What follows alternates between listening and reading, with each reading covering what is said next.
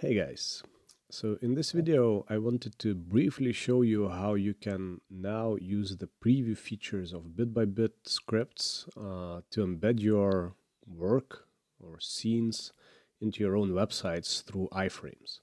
And we'll go through first steps. So if you go to the project section of bit-by-bit, you will see that all of the scripts now have this icon for an eye to open in preview.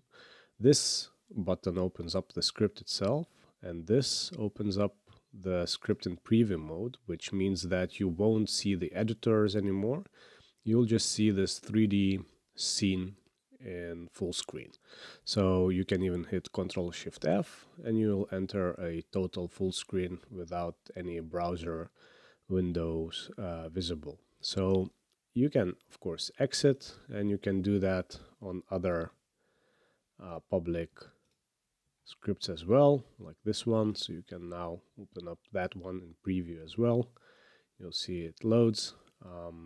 And as I said, all of them do this. So whichever you take, we can try maybe this one as well. Let's hit the preview. Okay, so you see that it did open and it's all full screen.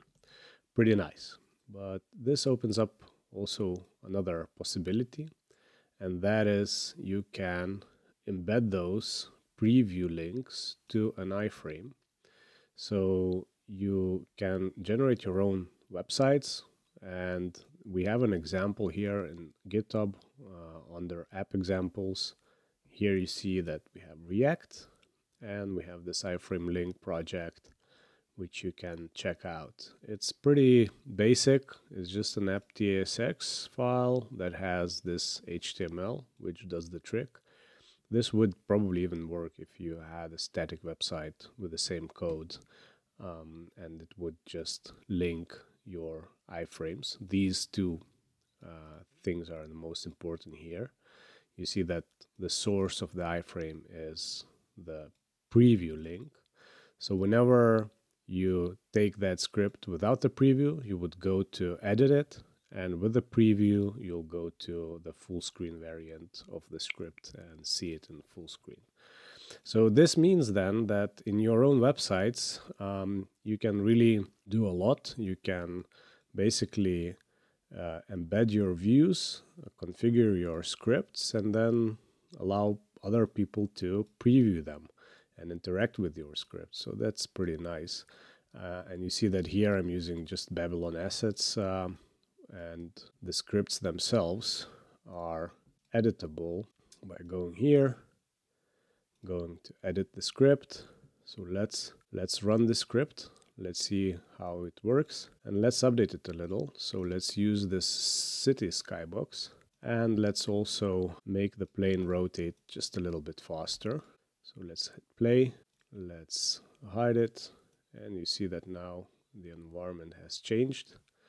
Let's do this also for another script. So if you go to this iframe app, you can hit the link here. That would allow you to see the contents of the script. So in this case, I'm able to edit those scripts because I'm the author of the scripts. You would need to create your own accounts to do this, but I think the principle is clear that you can update the script, hit the play, see the results. So the environment has changed. Let's also make this head rotate a little bit faster. And let's hit play. So now it's rotating. Maybe change the direction of the rotation. Okay, so now it's rotating in a different direction. And now let's give some time. So autosave happens every 15 seconds in bit-by-bit, and at some point the scripts refresh, and if you reload this application, you'll see that our changes were just added into our website. So this is pretty simple, and it's quite nice because you can, if your projects are public, you can send those links to other people, and they will not be bothered by any kind of components or UI elements from Bit by Bit. They'll just be able to preview your creation, and that's it. I hope you enjoyed this video, guys. Thanks. See you in the next ones. Cheers.